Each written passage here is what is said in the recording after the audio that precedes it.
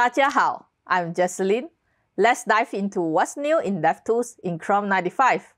First up, DevTools added an easier yet flexible way to update length in CSS. In the Styles pane, look for any CSS property with length. Hover the mouse over the unit type and notice the unit type is underlined.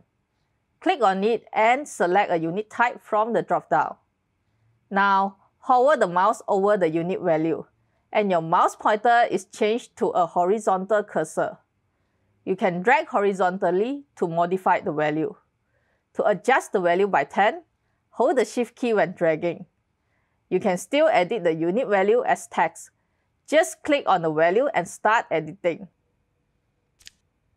You can now hide specific issues in the Issues tab to focus only on those issues that matter to you.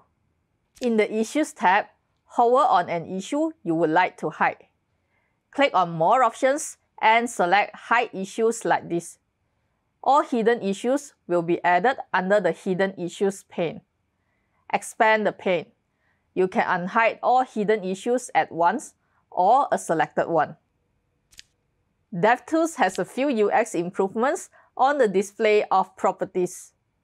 For example, the snippet below creates a URL object link with two own properties, user and access, and updates the value of an inherited property, search. Try logging link in the console. Own properties are now bold and sorted first. These changes make it easier to spot custom properties, especially for web APIs with many inherited properties. Apart from these changes, the properties in the Properties pane are also flattened now for a better DOM properties debugging experience, especially for web components. Next, you can now report a translation issue via DevTools. Since the last release, you can set your preferred language in the settings. If you find any issues with the translations, help us improve it by reporting a translation issue via More options, Help, Report a translation issue.